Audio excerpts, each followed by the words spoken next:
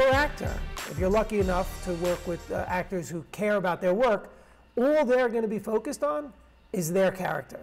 So they are going to know that character more intimately than you do, even if you created the character.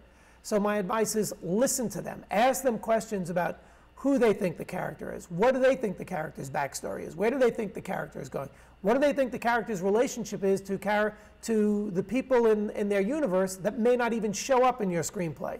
And all of the answers you get to those questions will help you direct them, but it will also help you inform you as to what are different colors to try and pull from their performance. The best advice I could give you is give them a couple of takes, let them make their mistakes. If you see someone's going off in a direction that you know you don't want them to, the other thing that you don't want to do is step in immediately and say, no, that's exactly, I don't want you to do that, it should be more this way. Give them 2 takes, give them the 3rd take, and then walk over to them, pull them aside away from the other actors and say, hey, I really like what you're doing. However, can you do me a favor and try one that's a little bit more like this?